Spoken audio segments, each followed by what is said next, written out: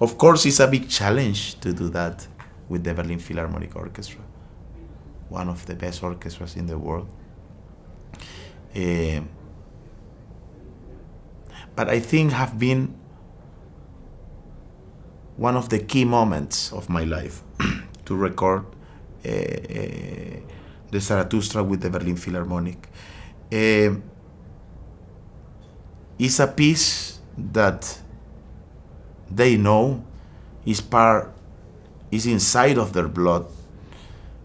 They have, as we know, a great, a relation with the Strauss that we can almost not. We can listen still, when we think Strauss, Berlin Philharmonic, we immediately think in Karajan, for example, and still these recordings are completely alive.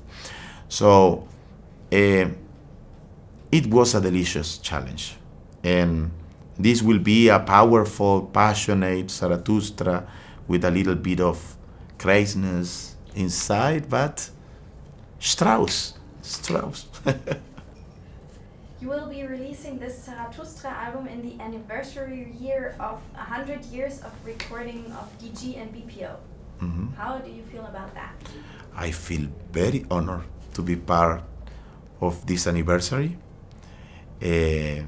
I'm only 32, but in this time I feel like I'm 100 years old.